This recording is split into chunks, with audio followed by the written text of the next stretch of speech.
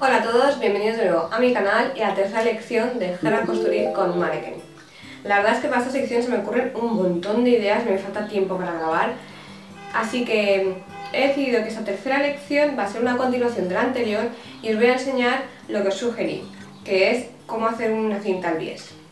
Haré dos cintas, una cortada al bies, que es la norma general, y otra cortada al hilo, para que veáis que con cualquier retal de tela se puede hacer una cinta, aunque no esté cortada al bies, y os puede servir para usarlo de la misma manera que una cinta cortada al bies.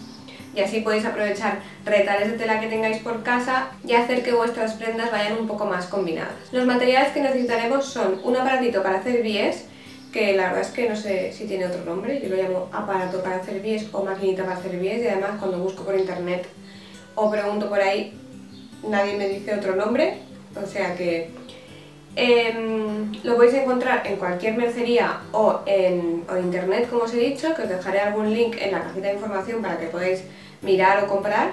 Cuando compréis el aparato para hacer bies, tenéis que tener claro el ancho de bies que más utilizáis. Venden aparatos para hacer diferentes anchos de bies, pero es uno para 2,5 cm, otro para 3, otro para 4, o sea, un mismo aparato no puede hacer varios anchos de cinta. Los materiales que necesitaremos, además del aparatito para hacer bies, son unos trozos de tela. Para el vídeo yo haré cintas cortitas, pero lo suyo es hacerlas del largo que necesitéis para vuestras prendas. Tiza de sastre para marcar, tijeras de costura y una escuadra. Y comenzamos. Empezaremos haciendo la cinta cortada al bies. Como veis, aquí está el orillo. Para cortar la tela al bies, la dirección del corte tiene que estar a 45 grados del orillo, como veis aquí. Colocamos uno de los catetos de la escuadra paralela al orillo, quedando la hipotenusa a 45 grados del orillo. Para aprovechar mejor la tela, podemos mover la escuadra hacia un lado, asegurándonos siempre de que el cateto queda paralelo al orillo. Marcamos una línea. Como os he dicho antes, el ancho de bies que hace mi aparato es de 2,5 cm, así que tendré que cortar una tira de tela de 5 cm de ancho. Marcamos a partir de la línea que hemos dibujado los 5 cm de ancho. Cortamos la tira por las líneas que hemos marcado.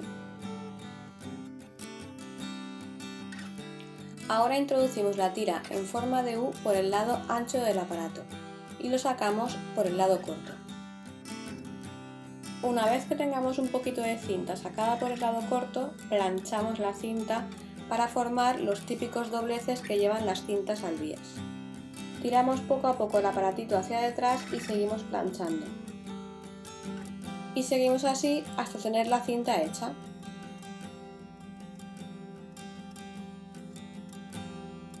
Le damos una planchada final para que asiente mejor. Y aquí tenemos nuestra cinta al bies. Para la segunda cinta al bies cortamos una tira de 5 cm de ancho paralela al orillo. Marcamos los 5 cm de ancho con el largo que queramos y cortamos.